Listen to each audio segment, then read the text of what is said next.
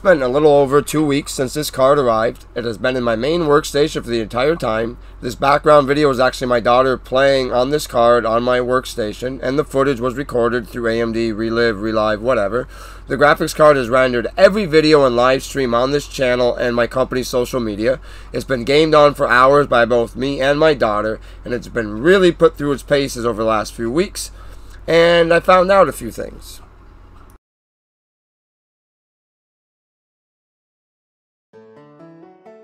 I have purchased several and I've had customers and friends get them for their budget PCs. Every one I've had my hands on shows up in GPU-Z as an AMD RX 5700 XT without a specific AIB identifier. But no matter how optimistic we want to be, while Soyo is an actual motherboard maker and even makes full PCs, they are not an official board partner in any region. So is this just a used card with a BIOS flash and a rebrand then? This specific card actually showed up as an Asus. However, Asus doesn't have a card with this white PCB, and this PCB was clearly new, and so was the rest of the card. All the Soyo cards seem to ship with the same reference spec BIOS used by a bunch of the blower model cards. So it seems they source GPU dies from whatever model they can, solder it to a new PCB, flash a reference BIOS on it, and it's essentially a new card with a used GPU die.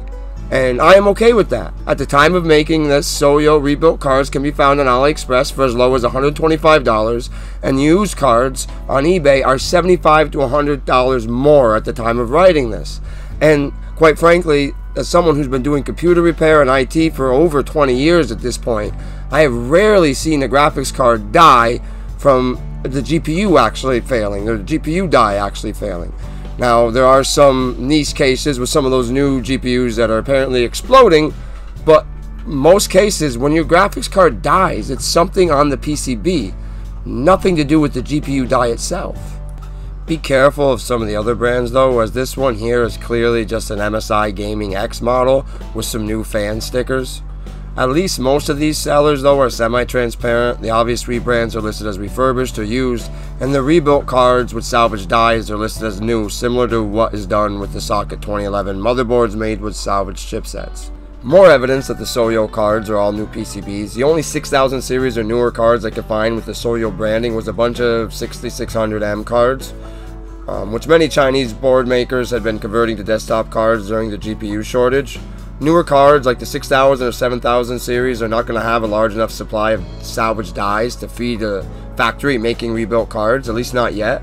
So most of what you're going to find above a 6600M are going to be all used cards with just a sticker rebranding.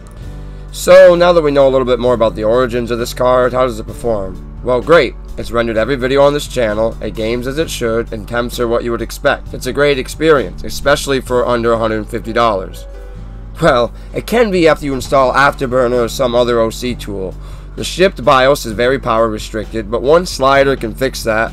While max frames didn't seem to be affected that much, the minimum increased greatly and it held a solid 2 GHz plus.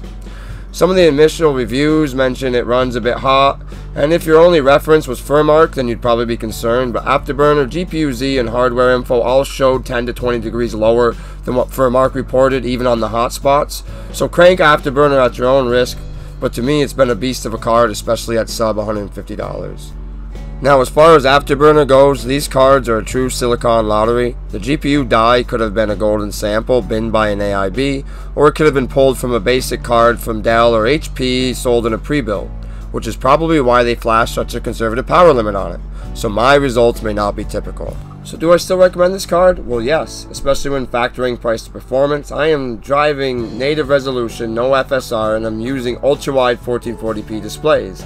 The pixel count on these are closer to a 4K, and I'm getting solid performance at high settings.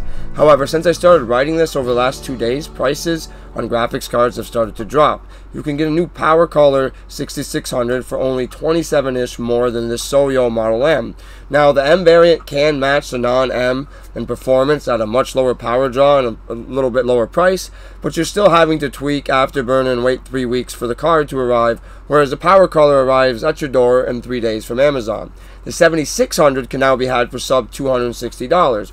While I'll continue to order these cards for now, as the 7600 and 6600 continue to drop, these cards need to keep dropping as well. Otherwise, the risk isn't worth the reward.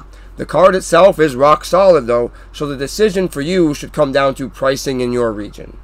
But that is it for this low quality video. I will see you guys next time.